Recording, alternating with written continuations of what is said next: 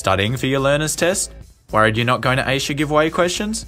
Don't worry, driving instructor Colin Greig has some tips. To pass the learner's permit test, you must get all the giveaway questions correct, but it's not that hard. Firstly, study the driver's handbook. When you're travelling in the car, ask the driver to point out real-life giveaway situations. If you're not sure, just ask. You can practice the giveaway questions in the theory test on the My Licence site.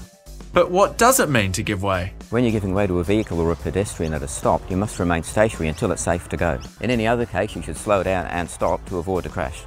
Here are some basic giveaway rules. When there's no traffic lights or signs controlling the situation, we just give way to the right. When your road ends, this is called a T-junction, you must give way to all other traffic unless there's a sign telling you otherwise. When you're turning right across the path of oncoming traffic and there's no signs or traffic lights controlling the situation, you must give way to all vehicles that have approached from your opposite direction. When moving out from the curb or entering from a private driveway, you must wait for a safe gap. You must give way to all trains and trams when crossing a railway or tram line. You must give way to all pedestrians at a pedestrian crossing or if they're crossing the road you're about to enter.